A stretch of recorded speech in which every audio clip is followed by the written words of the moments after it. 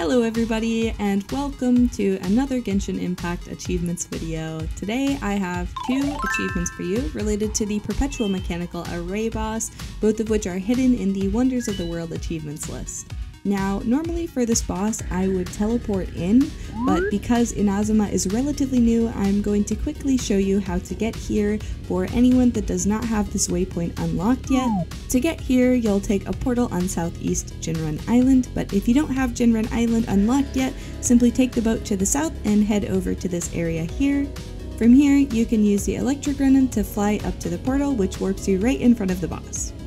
If you've never fought this boss before, just know it doesn't have any revival mechanics like the hypostases do, but it does have an attack phase where it will separate into 4 sentinels. Both of the achievements are centered around these sentinels. I'm gonna go ahead and start the boss fight up. For this part, just do as much damage as you possibly can before it changes phases. Now, normally during this phase, you would attack the sentinel that has the type of incantation ring around it to end the phase and weaken the boss. But for this achievement, you actually want to wait out the entire phase without defeating the specified sentinel. This can be tricky since they pretty frequently body block you into corners and combine attacks, but some of that can be mitigated with a healer and a shield character, especially if you know how to paralyze each sentinel on top of that. I'll show you how to paralyze each type in the second part of the video. There will be a timestamp in the description if that's what you're looking for. This phase does take a really long time to wait out, so be patient. As far as I know, there's no way to mess this up unless you defeat the target sentinel, so just try to stay alive. I will put a timer up so you can see exactly how long this phase lasts for, because it's a pretty long time. And once this sentinel phase is over, you can go back to button mashing and finish off the boss to get the achievement. The second part of the achievement that we're going to be talking about is practically the opposite of the first, where you want to defeat the mechanical array after paralyzing every type of its ruined sentinels. I did this boss a few times because I wanted to be able to show you guys exactly how to paralyze each type, because it can be a little difficult to execute. So there's 4 types, and for the sake of the video, I'm just going to call them the snake, the jellyfish, the crab, and the dorito.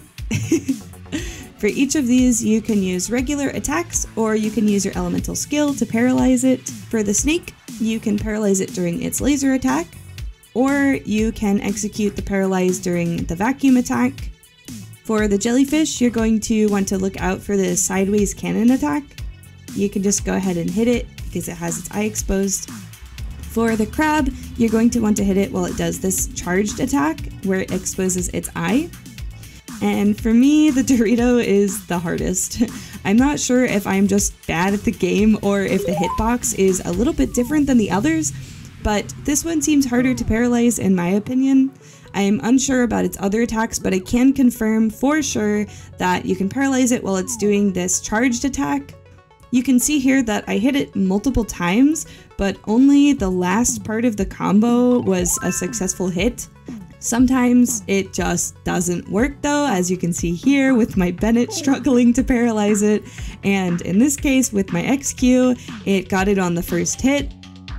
So if you're having the issue where you can't paralyze the Dorito, just be patient. You might have to do 2 sets of this phase to get it done. That's what I had to do personally. It's also worth mentioning that killing the target sentinel does not count as paralyzing it. You still have to hit its weak spot in order to paralyze it and get the achievement. So make sure that you paralyze each type once, including the target sentinel. And after you paralyze each type once, you can go ahead and defeat that target sentinel and end the phase, and then you can finish off the boss and get the achievement. That's all I've got for you guys today. Hopefully this helped someone out there. As always, make sure to like, comment, and subscribe because it really helps my channel out. And I will see you all in the next video.